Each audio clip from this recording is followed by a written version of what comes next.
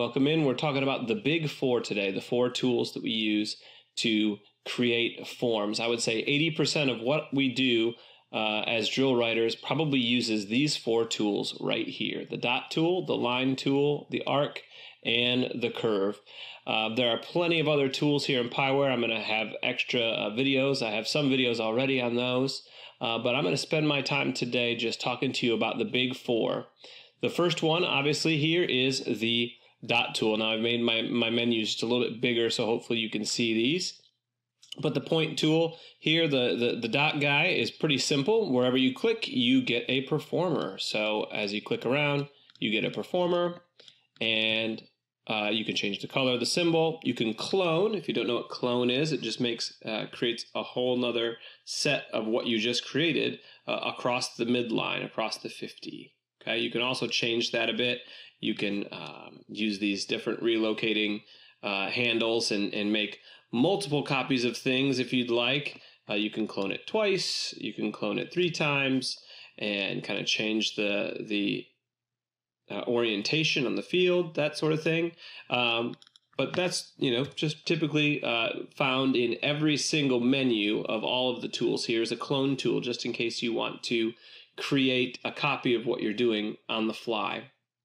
Okay, and then there's just some other options here. You can dim your labels and symbols, show relocation handle, or turn it off, that sort of thing. Okay, so that is the point tool. Now, I would tell you, I use the point tool to create probably all of my scatter moves.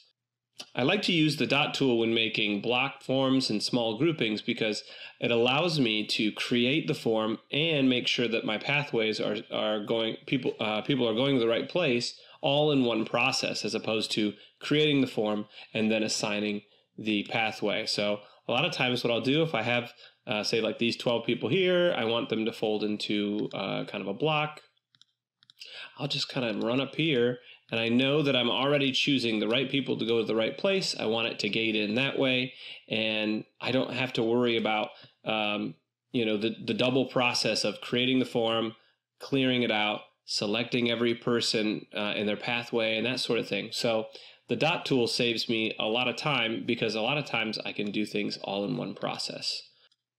All right, our next tool is the line tool, and the line drawing tool is got a lot of stuff kind of packed into it.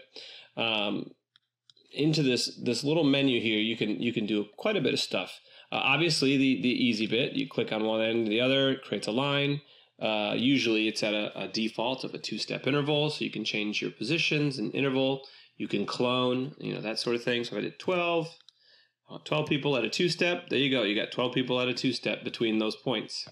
And you can clone it, of course, like we talked about. But one thing that has kind of come in the last couple updates, maybe even before then, and I just didn't notice, is this kind of the rise over run and these diagonal intervals, which actually are pretty cool. Let me show you these.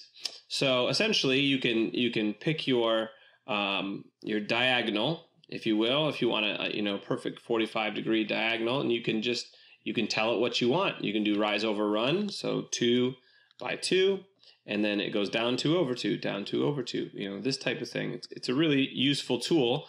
Whereas before you had to know that was a 2.82 step interval, and even then sometimes it didn't end up exactly on, so you had to type in the exact amount of positions. But these are just nice tools to have. Also, this one right here does pretty much the same thing.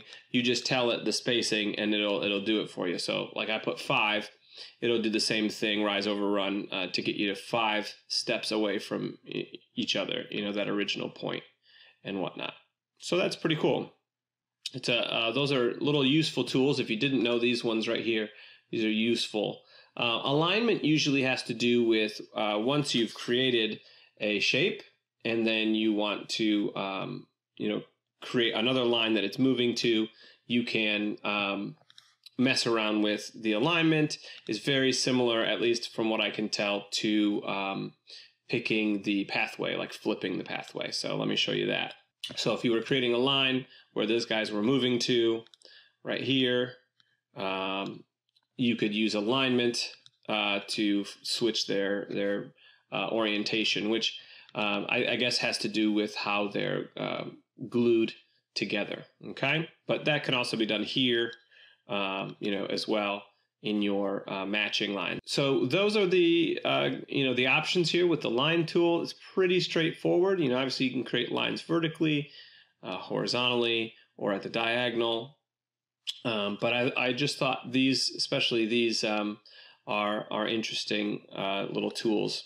There's also this guy right here. Tell how many positions you want at a certain step interval, hit a comma, tell how many positions you want at another interval, comma, and you can create as many different intervals as you need. So for instance, you could do 5 positions at a 3-step interval, 5 by 3, comma, 4 at a 2-step, 3 positions at a 7-step. Why not? Boom, and there you go. You got your 3-step, your 5 at a 3-step, your 4 at a 2, and you got it. I kind of like using just this method right here and typing it into here because you can see it as you're building it. So like 3 by 6, it starts to kind of do it for you. 6 by 2.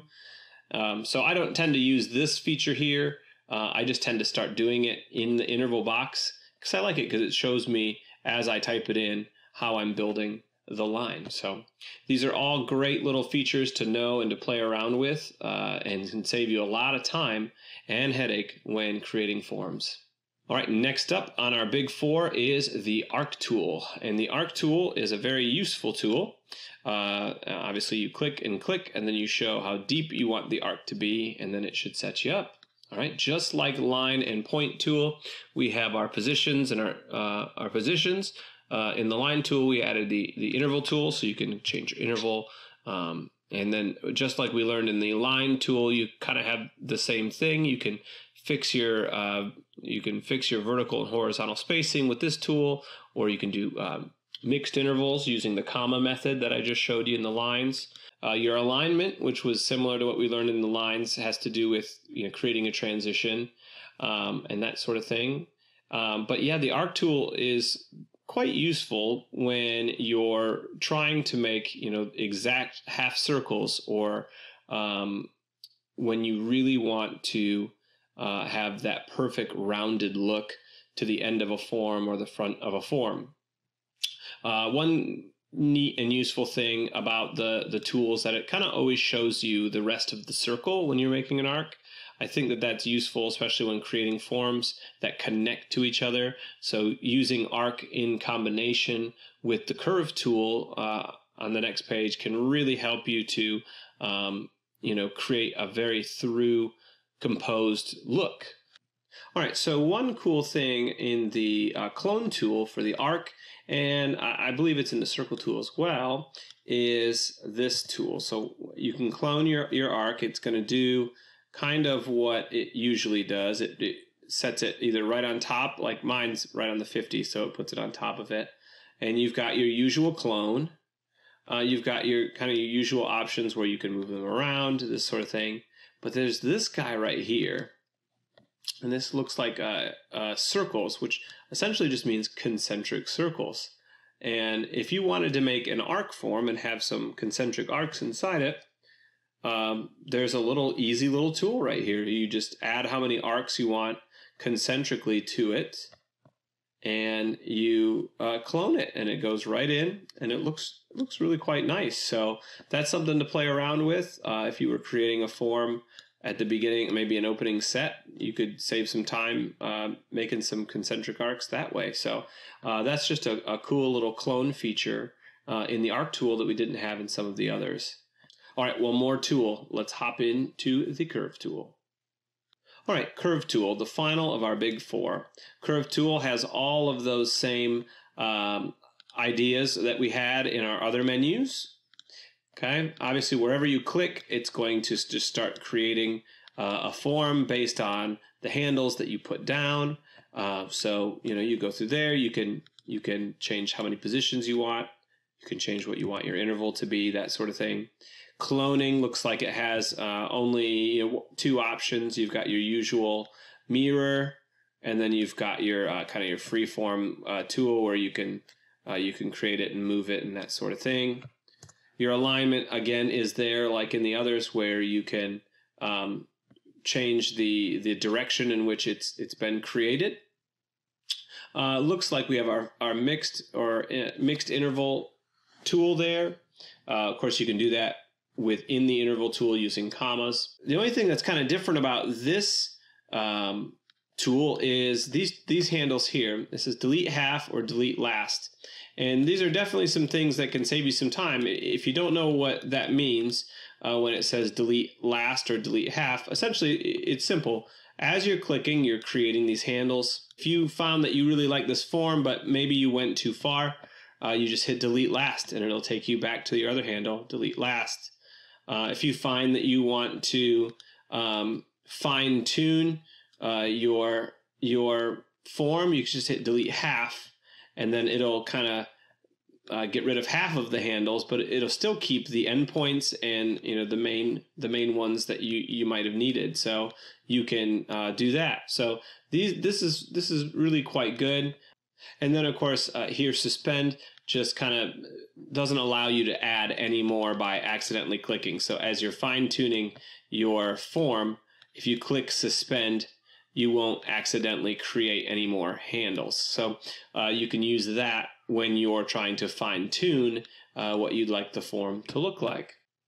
So those are the big four: the point tool, the arc tool, the line tool, and the curve tool. Those big four are really important key components to what we do. So I really, if you're new to Pyware, I encourage you to play around with all these tools and just create tabs for yourself along the bottom and practice with them.